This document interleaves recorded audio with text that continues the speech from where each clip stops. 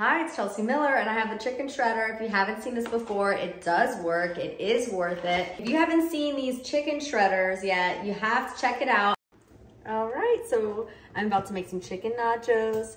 Right off the pan, all I did was maybe about 5 minutes on each side, and now it's ready.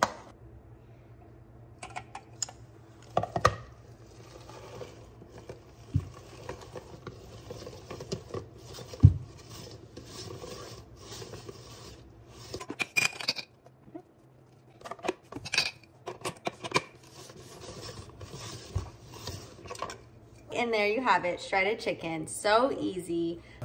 Back in the pan, get a little extra crispy. It does also come with a cleaning brush, which is really nice. So when you're done, use that as well. Great bonus. Bake your chicken, crock pot your chicken, whatever you want to do with your chicken breast, and then you stick it in here and you shred it up. And we love this for tacos and nachos, pulled chicken sandwiches with barbecue sauce. Thanks for watching. Bye.